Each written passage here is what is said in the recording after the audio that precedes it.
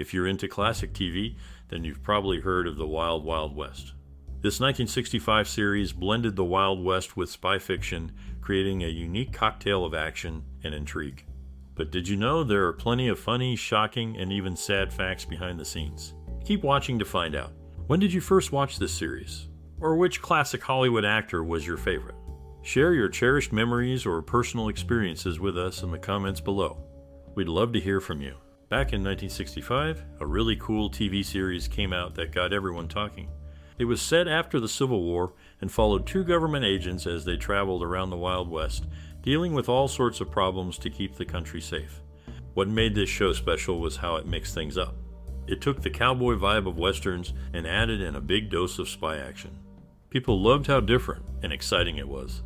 In the 60s, when the world was going through a lot of changes, this show gave folks a break. It was like a fun escape from all the serious stuff happening in real life. As the series went on, it became super popular. They made all kinds of stuff based on it, like toys and comics. They even made a movie about it. Even now, people still love the Wild Wild West. Fans, both old and new, really enjoy the stories and characters. It's proof that good entertainment lasts through the years, no matter how much TV changes. Robert Conrad performed most of his own stunt work on the series, resulting in numerous injuries. During one episode's shooting, he slipped while performing a stunt, falling head first onto a concrete floor 12 feet below. This serious injury delayed production for nearly 3 months.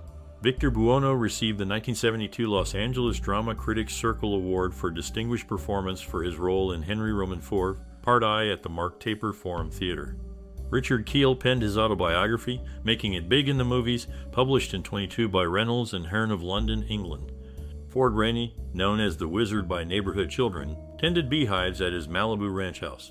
In his later years, at the age of 90, he bred birds and won trophies in Southern California competitions.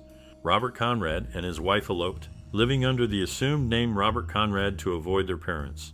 They revealed their whereabouts in May of 1952 after discovering his wife's pregnancy, anticipating their parents' inability to annul the marriage. During the 4th season, Ross Martin's absence due to a heart attack led to Charles Aidman, William Schallert, Alan Hale Jr., John Williams, and Steve Carlson appearing in various episodes. Martin returned for the Night of the Diva, and only 4 more episodes followed. William Schallert, known for his roles in The Trouble with Tribbles and Inner Space, joins Robert Picaro as one of the 2 actors to appear in both Inner Space and Outer Space. Robert Conrad, best remembered for his portrayal of James West, captivated audiences in the iconic series. Richard Keel, who attended the Mad Monster Party in Charlotte, NC, also participated in a panel alongside William Shatner, and Anne Serling, daughter of the Twilight Zone creator Rod Serling, showcasing his diverse engagements beyond the Wild Wild West. Rory Calhoun was initially chosen to portray James West. However, the role eventually went to Robert Conrad. In June 1969, Robert Conrad was set to star in a film called 7 Against Kansas alongside Richard Crenna and Tippi Hedren. Filming commenced in Almeria, Spain, but there's no evidence that the project was completed. On another note, William Schallert participated in the premiere production of The Playhouse in Los Angeles in June 2001, appearing alongside Harry Hamlin. In the world of showbiz, some actors face tough decisions about the roles they take. One actor, known for his towering presence, turned down the chance to play a beloved character in a popular space movie. Instead, he chose to stick with a role where he felt he could make a bigger impact. On the other hand, another actor earned recognition for his outstanding performance in a theater production, showcasing his talent both on stage and on screen. These actors made strategic choices in their careers, each carving out their own path to success. In the world of classic TV, there were 2 trains owned by James and Artemus. One was all dark and mysterious, perfect for their secret missions in black and white scenes. The other was famous for its green and gold look, filled with cool gadgets that wowed viewers every episode.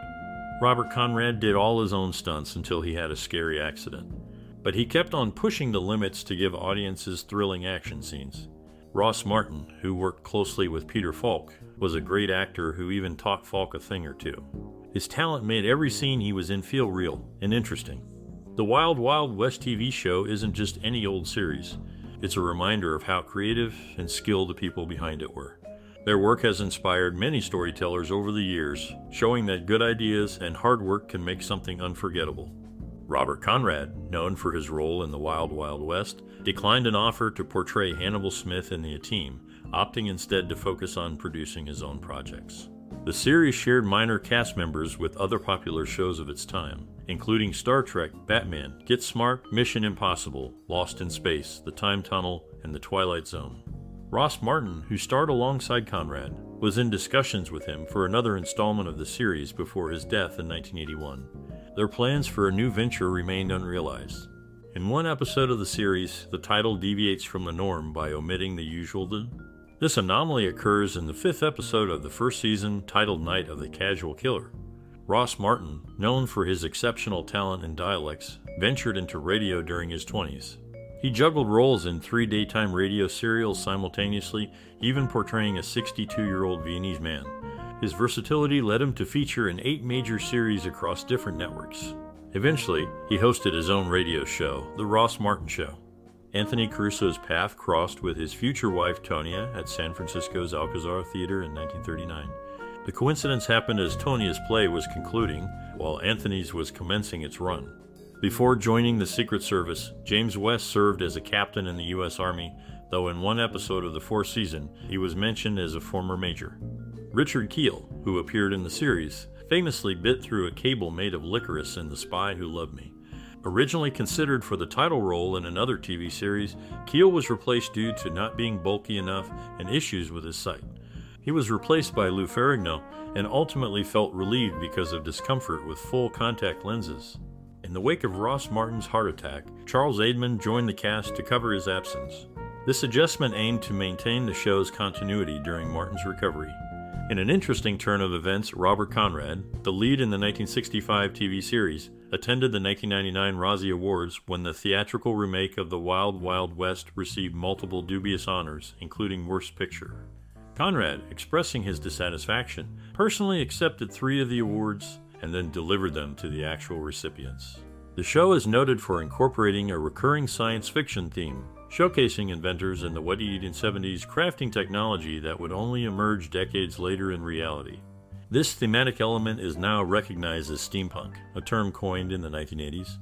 Following the passing of Norman Lloyd at the age of 106, Nehemiah Persoff became the oldest living male Star Trek actor at 101, while Marcia Hunt claimed the title of oldest living Star Trek actor overall at 104. All 3 appeared on Star Trek: The Next Generation. Nehemiah Persoff's performance in the Dybbuk earned him the 1975 Los Angeles Drama Critics Circle Award for Distinguished Performance in a Supporting Role at the Mark Taper Forum Theater in Los Angeles, California. Michael Dunn and Phoebe Dorin once had a nightclub act called Michael Dunn and Phoebe. James West, born on July 2, 1942, was named after his uncle. Nehemiah Persoff, who portrayed a character in the series, lost his wife, Thea Persoff, in 2021 after 70 years of marriage. Robert Conrad, who played a lead role, mentioned that the tight pants he wore on the show often split during action scenes, revealing his period-incorrect jockey shorts and wide-angle shots. This wardrobe malfunction was particularly evident in fight scenes. Richard Keel, known for his role as Jaws in the James Bond films, made a notable appearance in The Spy Who Loved Me. Interestingly, his son, Richard George, also had a part in the same film as the young boy on the beach. All scenes set inside the train were filmed on a studio set with removable walls for camera maneuverability. Despite attempts to simulate outdoor environments, the presence of a visible bush outside the train window remained consistent, even in desert scenes. Richard Keel's portrayal of Jaws, the steel-toothed assassin, left a lasting impression in the James Bond franchise, appearing in both The Spy Who Loved Me and Moonraker. Back in 2000, Richard Keel, who played Jaws in James Bond movies, showed up at a big sci-fi convention in Sweden.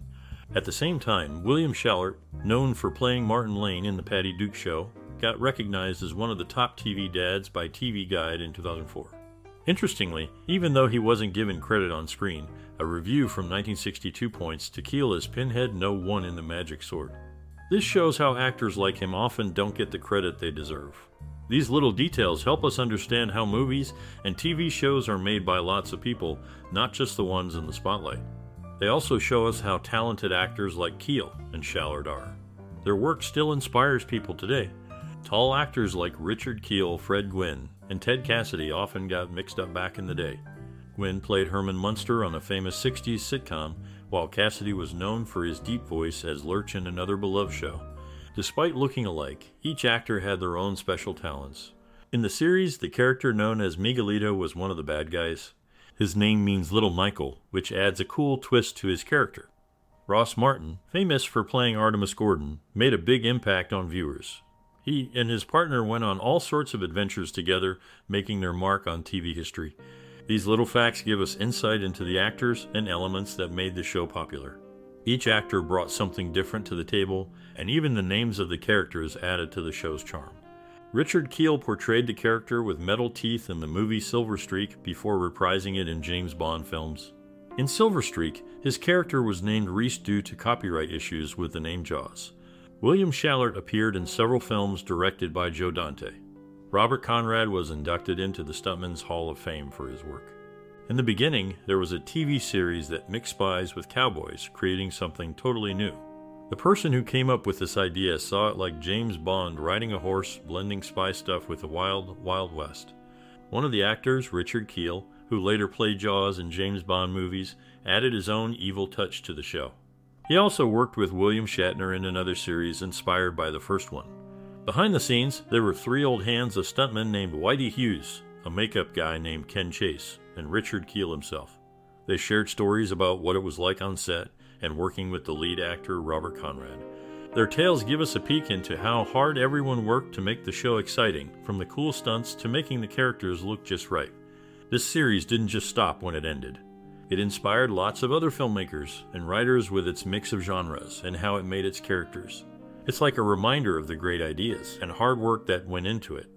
Originally titled The Wild West, the show underwent a name change to The Wild Wild West, a decision made for its perceived better sound. Robert Conrad, portraying Jim West, wore 3-inch heels, and the casting directive limited female hires to those under 5'6". Ross Martin, upon receiving the script, meticulously crafted his character through a detailed pen and ink drawing, which served as a blueprint for his transformation with makeup artist Don Schoenfeld, ensuring every aspect matched the envisioned portrayal. Ross Martin, skilled at riding, merely tolerated horses without much affection. Richard Kiel faced mobility challenges post a 1992 car accident, often relying on a walking stick or scooter. His scenes in Happy Gilmore prominently avoid showing him walking. In a difficult situation, Richard Kiel, with only one eye, struggled in costume as the Hulk in The Incredible Hulk pilot. He received compensation, which allowed him to pursue Silver Streak. The show's opening sequence underwent a notable change between seasons. Initially presented in black and white, it featured West kissing a woman who then attempts to stab him, only for him to tip his hat as she leans against the wall smiling. However, from the second season onward, now in color, the scene takes a more action-packed turn as West gives the woman a roundabout punch, leaving her stunned on the floor. Robert Conrad, one of the stars of the series, had plans for another installment of the show with his co-star Ross Martin before Martin's passing in 1981. Additionally, 3 veterans from the original series, stuntman Whitey Hughes, makeup artist Ken Chase, and actor Richard Kiel, shared their memories of working on the show, and with Conrad in the book A Sci-Fi Swarm and Horror Horde by Tom Weaver.